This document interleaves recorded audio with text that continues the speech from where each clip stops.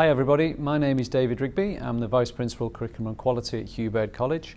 And first of all, I'd like to thank you all for considering applying for a course at the college from this September.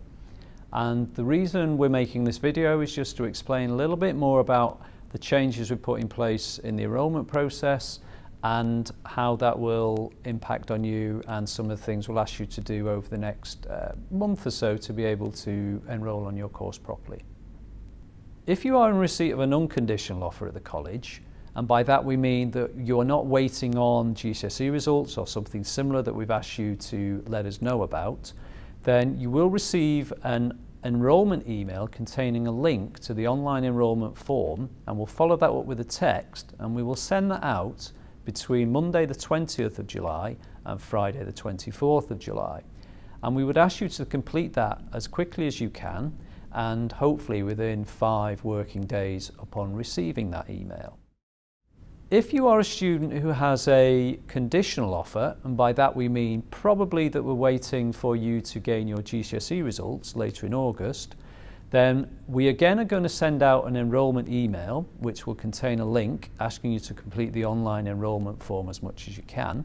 We'll follow that up with a text, but we will send that out to you a little afterwards between the 27th of July and the 7th of August. And again, we would ask you to complete that as quickly as you can and within 5 working days upon receiving it.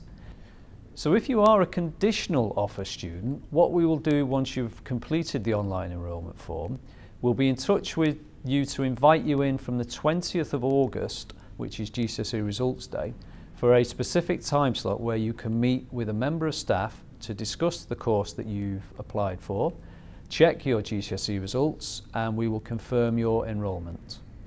Please don't worry about the online enrolment form that we're going to be asking you to complete. We've had feedback that it's very easy to use. It should take no more than 30 minutes, and for many students we're finding that it's taking less time than that.